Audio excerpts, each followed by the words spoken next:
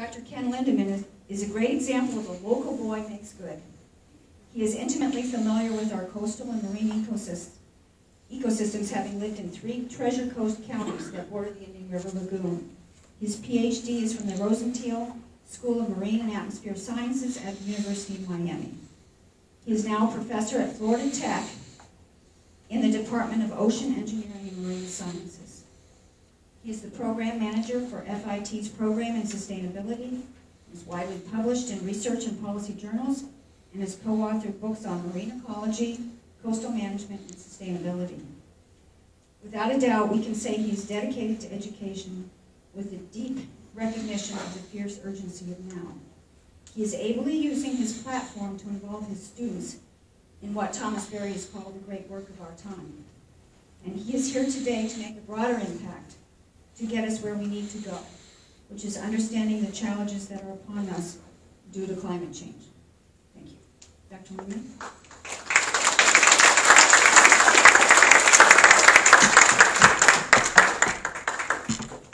Welcome. The title to try to provide structure to this is Changing Climate, Changing Oceans. I'm going to hierarchically, in a structured manner, go through an immense array of topics. This is the 3rd talk in a series of these talks down the Indian River Lagoon. So to set the scene at the macro-regional scale, the southern United States is often considered to be part of the greater Caribbean. We have the tremendous array of tropical and subtropical species down here in South Florida. And the Treasure Coast and Space Coast, where I'm from, you see a really interesting transition where the tropical species are overlapped with what are called the temperate warm Carolinian species. So we have this extraordinary biodiversity here. We have Jupiter Inlet, where I grew up, and in the summer you can see newly settled butterfly fishes. It's a very reefy system. By the time you get up to New Smyrna, Cape Canaveral, you see a lot of the temperate species. There's over 35 countries in this overall region, but we share something with them, and that is, at least in southeast and east central Florida, we have the last remnants of the tropical fauna and the subtropical fauna.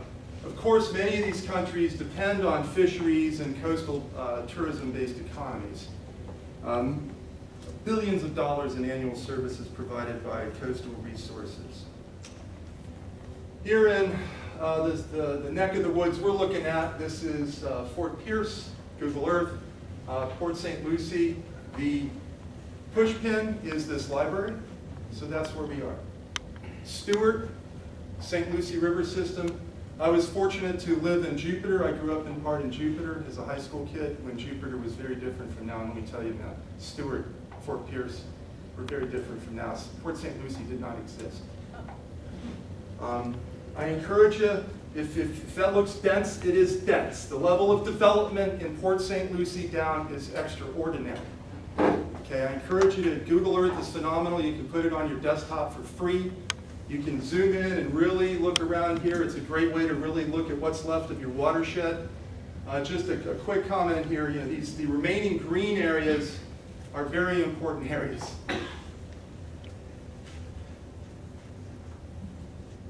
So, 3 main components today.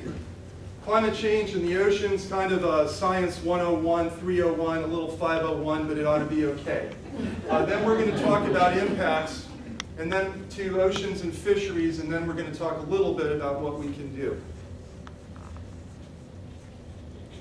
Importantly, I'm an optimist. Those who know me know that I can unpack things that don't look particularly pleasing, but I am an optimist, and I think that we need to stay focused on solutions, know the problems, but lever what we know to getting to solutions. It's America. We fix things. We don't deny things. We recognize the science and we fix things. So some quick things about the sciences of climate change, and this is a very important, this is a plural thing, okay? Climate change, most of the science, not all of it by any means, but most of it involves a whole field of many sciences called geophysics, or the geophysical sciences. Maybe you've had the pleasure and the delight to have a meteorologist in your life or a physical oceanographer, or maybe a paleometeorologist or a paleogeologist. Okay? These are very challenging disciplines. The people who do this are not doing it to get rich. They're doing it because they got the science bug early, and many of them slaved through grad school to attain, high levels of training in very challenging disciplines. So when people are saying that, a good question is when someone's telling you why all the climate science is wrong is, politely, and good sir, what is your background in geophysics? Okay. Liquid and air behave, by the way, and this is one of the things that you might have taken out of high school, a lot of people didn't. Liquid is an example of how challenging this is. Guys, liquid and air behave physically as fluids, FYI. Air is a fluid. The atmosphere is a fluid, just like the ocean. So it flows like a liquid, but it's the atmosphere. There's a lot of stuff to this geophysics, okay? Many of these things are bouncing off of each other and 20 other sciences I could put up here in nonlinear ways. They're hard to predict. They don't go like this over time. They go like this over time. If you don't do this for a living, it can be very confusing. They also co-vary. So a change in thing A can change thing B in hard to predict ways. Okay? So when you're doing climate science and things are complex, that's not a reason to reject it. It's a reason to pay careful attention. There's a lot of things going on here. You have to be very careful and thoughtful, and you have to recognize many things co-vary. They depend on each other in complex ways. A really useful website to come into this is climate.nasa.gov. Just search NASA climate. The crazies at NASA, right? One of the nice things about it is they have all these real-time measurements of key indicators of changing climate parameters, carbon dioxide, global temperature, Arctic ice. You click these little tabs here, and you go to the metadata. You can unpack the data. It's NASA. They have all these wonderful geeks in cubicles who are, geek is a high compliment, who are maintaining this still. Let me ask you, some of you might know, are these new numbers or kind of old numbers? These numbers are kind of old. This is from about 4 or 5 years ago. Carbon dioxide ppm there is 405. It's almost 415 now. All these numbers are going up.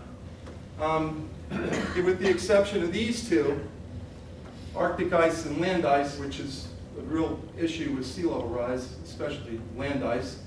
So one other thing on this wonderful website is if you click the facts tab, you get a drop down, and then there's a thing called scientific consensus.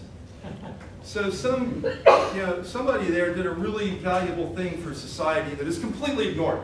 And what they did is they went to the websites of many of the major scientific organizations, not only in the country but the world. And they put together the position statements that their boards put together on this issue of climate change in the last 15 or 20 years. And it's going to be difficult to read these, but I've got an analog version of this I'll hand out in a minute, or I'll get started for those that are interested. But most importantly even than what they're saying, because what they're saying boils down to 3 things. The world is getting warmer. It's largely caused by human activities, post-industrial revolution, and the consequences are already here and are going to amplify.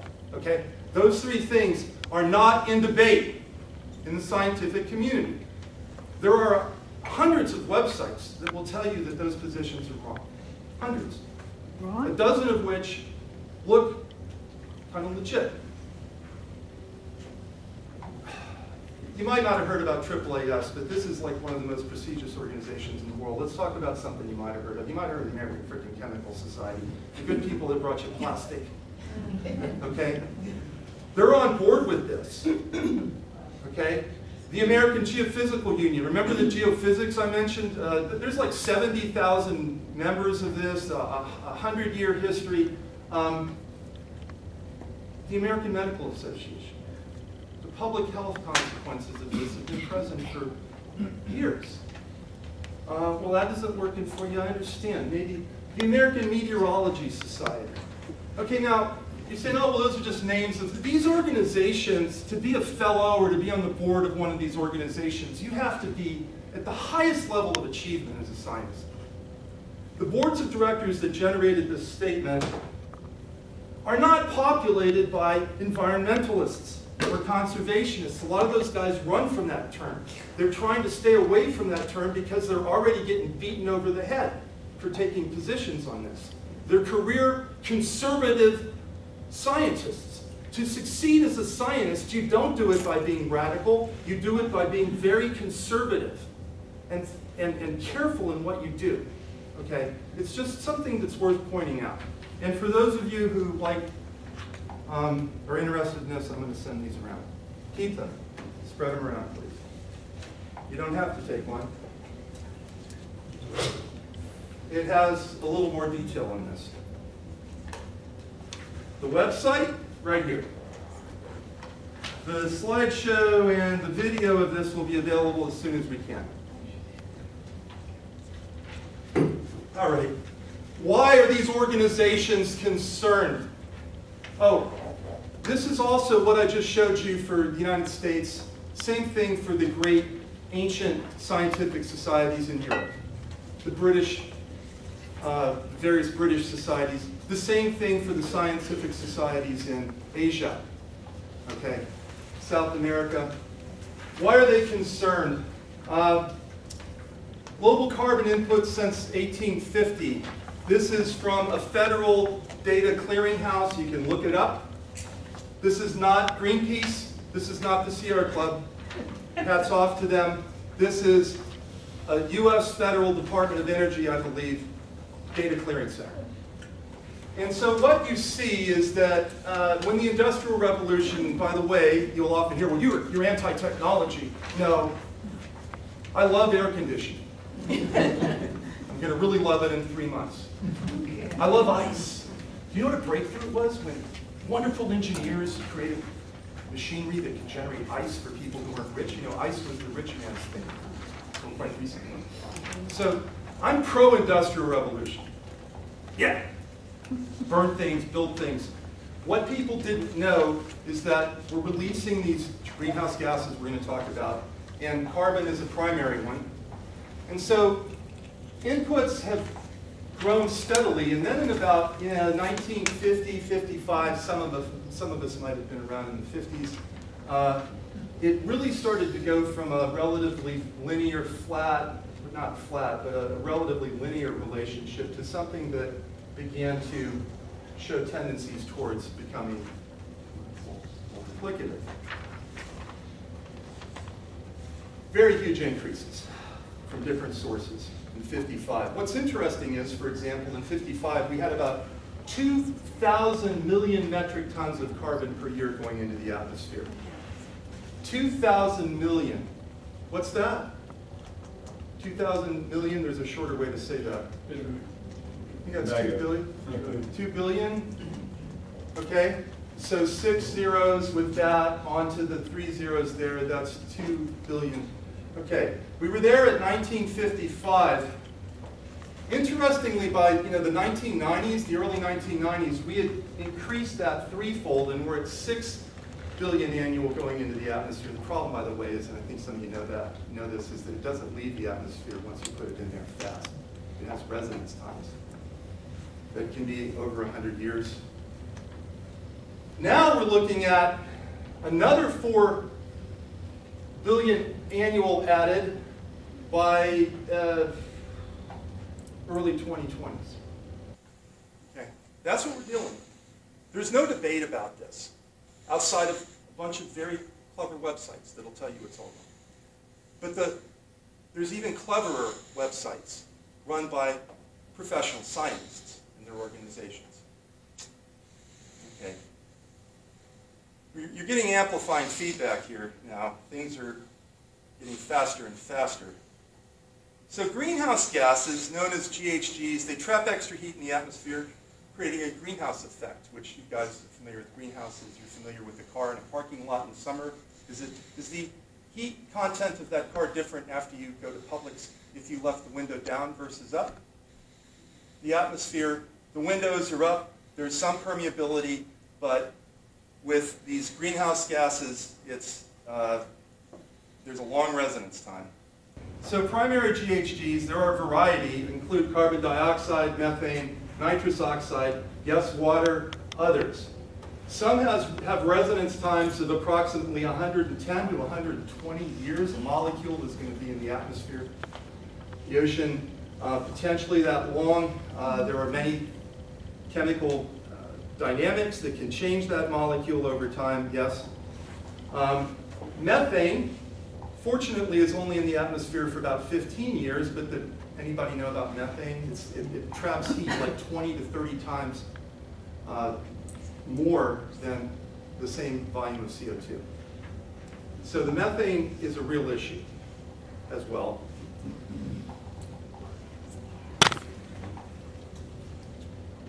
This traps heat because the atmosphere balance shifts more in, sorry, I have an editorial, I have some editing to do there. The bottom line here is that we're out of balance. We're putting in all of this new carbon in the form of CO2, methane, and it doesn't leave at the same rate that it goes in. We're stuck with it for huge amounts of time.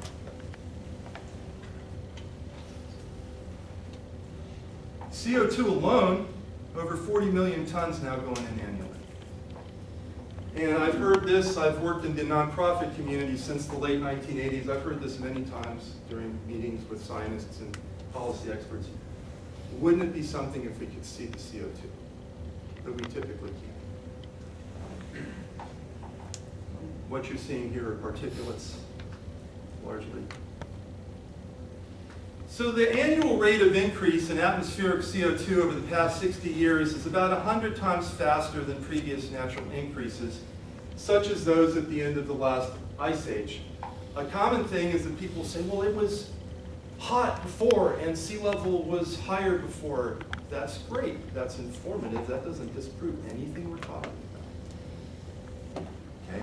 The last time the atmospheric CO2 was this high was approximately 3 million years ago, when temperature was 3.5 to 5.5 Fahrenheit degrees higher than the pre-industrial era, and sea level was markedly higher than now. This is a very important figure, so there's a couple of important figures coming, guys. All right. X-axis years, it goes to 400,000. 400,000 years ago to today, this was as of 2013, from those crazies at NASA. Okay, and notice they went ahead and put in a line here for 650,000 years. In this example, atmospheric CO2 has never been above this line. CO2 is measured by parts per million, so we talk a lot about ppm. So 300 parts per million, a global average of CO2 concentration wasn't exceeded for 500 to 800,000 years, more by some estimates. Look what happened in 1950. 70 years, 80 years after we started to see that blip in carbon release post beginning of the Industrial Revolution. Over a period of more than 800,000 years now, global CO2 concentrations for the first time went over 300 ppm in 1950. Folks, they're now at 410 to 415 ppm. That is the global CO2 concentration right now. What that means is, if it doesn't work, 1950, this is as of July 2013, so look at the 2013 parts per million of CO2. It's a little bit below 400 parts per million. That was only, guys, you know, what, 13.7 years ago. So, here it is now. That's where it was in 2013. It was below there for the prior 800,000 years. I drove by a shopping center in Satellite Beach where I live right before Christmas, and it was a great Christmas present. There was a bunch of people out there with signs. And one of the signs said, on a Saturday afternoon, I'm just driving to the beach, thinking about maybe surfing. One of the signs says, we need more CO2. You hear this all the time. People will break down and deconstruct all of this and then just wave it off. By the way, it's good for plants. We'll talk about that a little bit in a minute.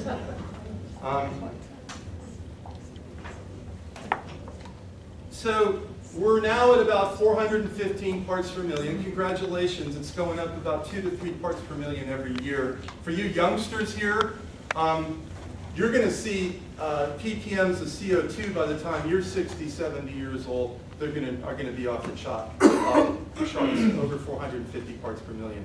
And the thing about that is, remember the whole greenhouse effect thing, is that this correlates with heat in the atmosphere and in the oceans around the planet. Okay. The higher the ppm, the higher the air temperature, the higher the water temperatures. So, very important connection there.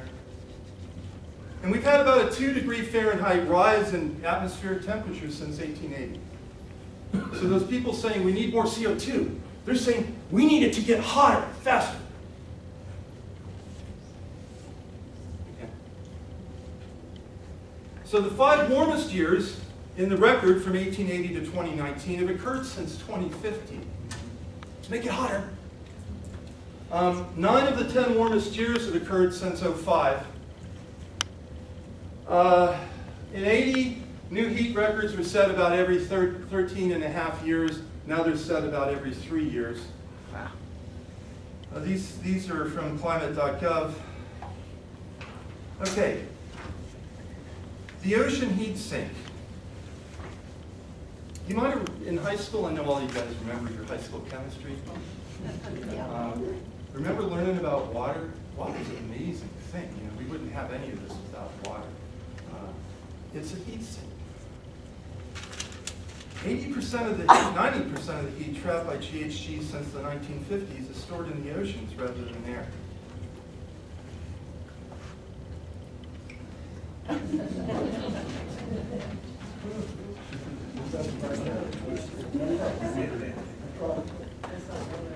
President of the United States.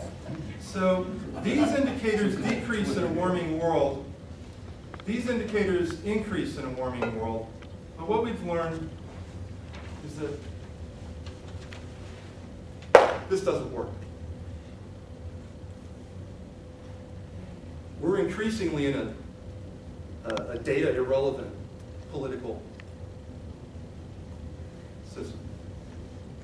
So, like many scientists, what I've been trying to do in the last 10 years is to not do what I learned to do, which is unpack things in great detail. But so NOAA, and NASA, which gave us these wonderful things, you know what they're giving us now? 22 years too late, but I don't blame them. They're giving us cartoons. When you are talking with folks about this,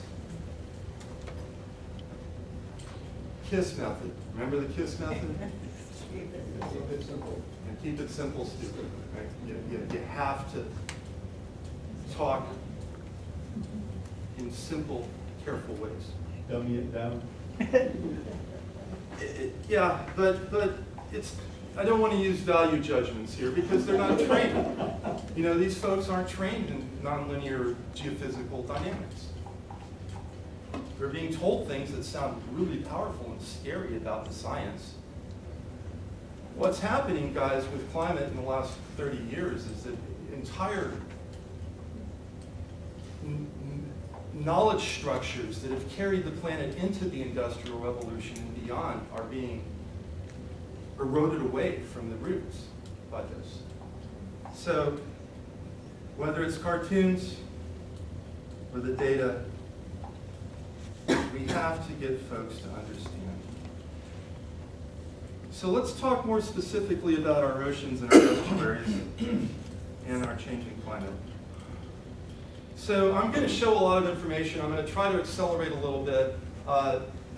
This presentation will be available. And I wanted to, I'm an information geek, And I wanted to provide some of the citations for the information that's going to follow by geographic scale. I wanted to also acknowledge that I have spent 30, 40 years learning a lot of things about the ocean, not by talking to scientists only, but by talking to fisherfolk. Fishermen, fisherwomen, surfers, divers. 20 other technical references are at the end. So, we're going to break this down into 5 categories. We're going to start with heating. Then we're going to talk about these issues here, extreme weather, sea level rise, ocean acidification, and very importantly, what's often left out are surprises. Okay. These things covary. This isn't its own box. This isn't its own box. This you can break down and unpack, but it also influences all kinds of things here, right? Okay? So, and that of course spills into that, etc.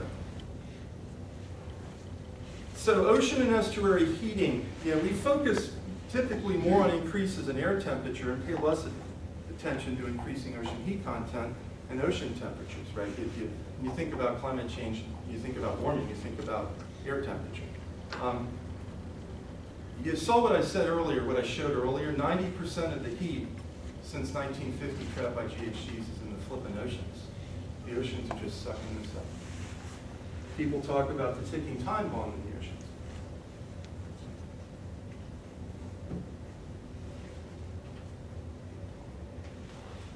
Oh yeah, I mentioned that. I like to mention it 3 or 4 times because I've learned from being a teacher, you don't want to be repetitious, but the reality is if your repetition is clever and they don't know they're being repeated too much, repetition can equal retention. Parents might know about that, right? You never figured that out entirely right. So, higher temperatures. You hear the phrase a lot, ocean heat content. Okay, hotter water. It ain't just at the surface, by the way. There's a lot of very interesting vertical profile dynamics with heat distribution in the new oceans. We're going to talk about these features of higher temperatures in our oceans and estuaries. Okay, I'm going to go through these in order. Sound good? Okay. This ought to be something that some of you folks are familiar with. Increasing ocean and estuary heat content. Warmer waters mean less oxygen in the water. You might have learned that in a high school chemistry class. If you heat water, less oxygen is available to organisms in that water. Warmer water means faster algae growth. Guess what we're talking about right now? We're talking about where we all feel the pain, and that's what's been happening to the IRL. You guys had your explosive challenges down here on the southern IRL. We had them up in the northern IRL as well. A little different, similar structure. A times B with too many nutrients from too much fertilizer washing into the lagoon too often equals algal blooms, which equal fish kills. Okay? The hotter the oceans get, the hotter the atmosphere gets, the higher the chances of algal blooms and fish kills. There's a big literature on this. I'm not making this up because it seems to make sense and I want it to be like that. There's a big scientific literature on this. Okay? And this is one of those things in the scientific literature that's pretty logical. It's not counterintuitive like a lot of other things. Seagrasses. Seagrasses are really interesting things. They are underwater flowering plants. They're underwater flowering plants. They're very complex arrays of physical and biological environmental variables that they're managing. In a major review by Fred Short and a team fairly recently, some of the conclusions were hotter water influences seagrass physiological and ecological processes, including growth, reproduction, and distribution. I could give it 60 minutes just on this. Okay. Higher temperatures increase extreme weather events that affect seagrass.